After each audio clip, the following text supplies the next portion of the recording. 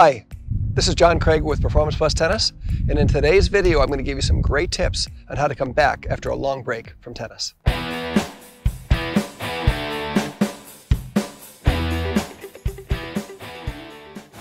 And if you stick around until the end of the video, we have a free gift for you that's going to help you with every stroke in your game. So the first thing I'm going to do is run you through a couple of warm-up exercises that are going to help prepare you to play and greatly reduce your chances of getting an injury when you get back out on the court. So the first thing I want you to do is simply run the lines on your side of the court. So we're going to have jogs, we're going to have back pedals, and we're going to have side skips as we move through the lines on the court to get you warmed up.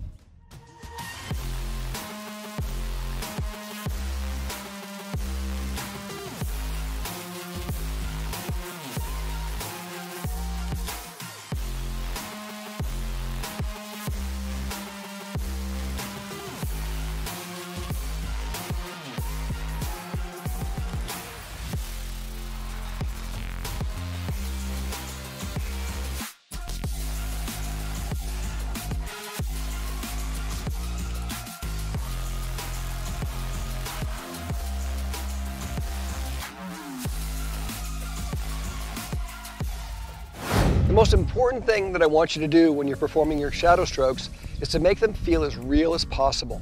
Imagine you're really playing the ball, envision yourself being a really high performance player, and really feel what you're doing. So get yourself started in a great ready position and then move like you're playing the most important match in your life.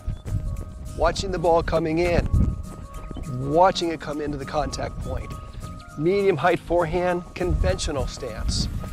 High contact forehand, open stance. Low backhand, slice. Topspin backhand. Another slice. Keep playing. Envision yourself being a professional player and keep working it. Rhythm, balance, and imaginary timing on the ball.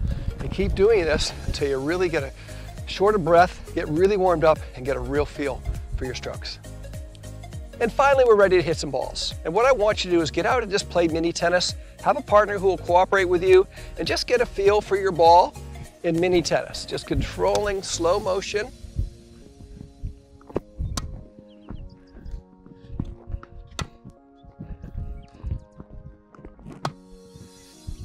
And after you've done this for a couple of minutes, what you can do is do what I call my step back drill. So after every ball that I play, I'm going to take a step back, and so will my partner. So we're going to maintain ball control, and we're going to keep gradually moving back.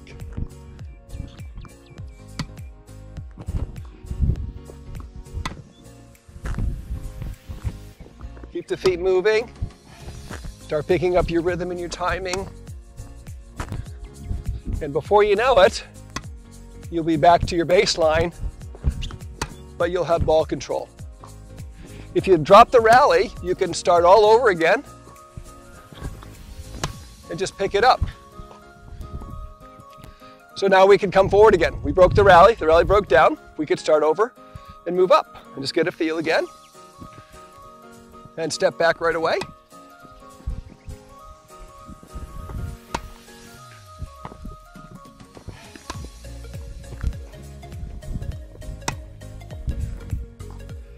And back to the baseline we are. And from here, just keep the ball control. My shot. Broken rally, we'll just keep it going. And the tempo of the ball will start to pick up naturally with your rhythm and your timing and your confidence. Shot.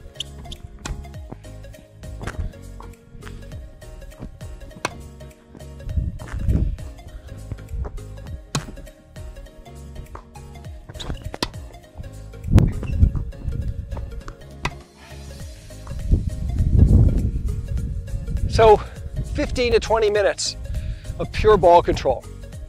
Let the tempo and the speed of the ball pick up gradually and naturally as you gain your confidence in your timing and your rhythm. So next up, we're going to warm up the volleys, and we're going to follow a similar progression that we did on the ground strokes, beginning with a nice, comfortable, easy volley to volley drill. The goal here is to keep the ball up in the air and have a nice, easy, cooperative volley rally.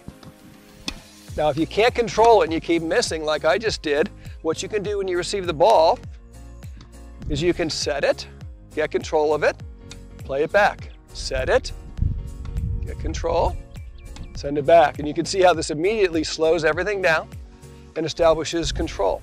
And then once I feel comfortable again, I can go back to playing the volley.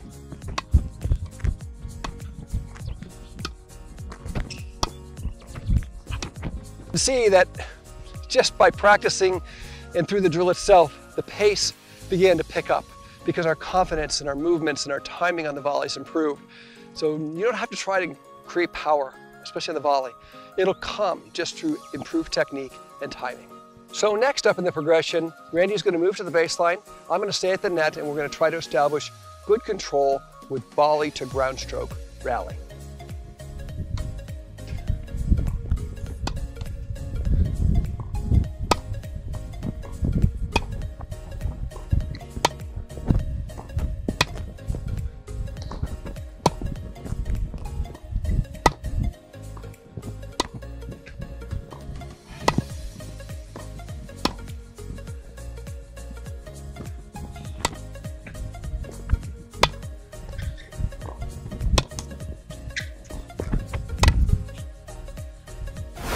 I hope you really enjoyed this lesson today and that you'll benefit by taking these exercises and progressions to the court with you when you get started with your tennis again, so that you get started the right way to avoid injury and optimize your performance. If you enjoyed this video, give us a like, subscribe to our YouTube channel, turn on your notifications, and leave your comments down below. And for your free gift, click on the link in the description below to gain access to our library of lessons that will help you reacquaint yourself with your game and help you improve your tennis. We look forward to seeing you in the next video.